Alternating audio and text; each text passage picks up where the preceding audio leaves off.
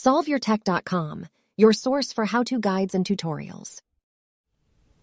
Welcome to our video about how to turn off color filters on iPhone 15. If this guide helps you out, then please consider subscribing and liking this video. If the colors on your iPhone screen seem slightly off, or if they're in grayscale, then it's possible that you have color filters enabled on your phone.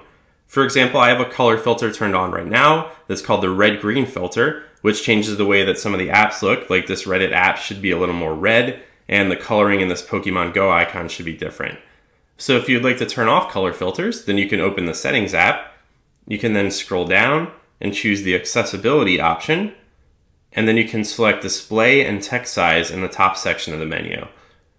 Now you just need to scroll down and find the Color Filters option, and then you can either switch between the different color filters here, you can adjust their intensity, or to turn them off completely, simply tap the button to the right of color filters, and that's going to take you back to the default color scheme for the phone.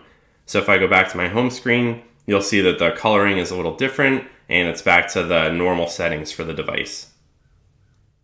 Make sure to like this video and subscribe to our channel to see more tech guides like this one. For additional information on this topic, and to read the entire article, click the link in the description to visit SolveYourTech.com.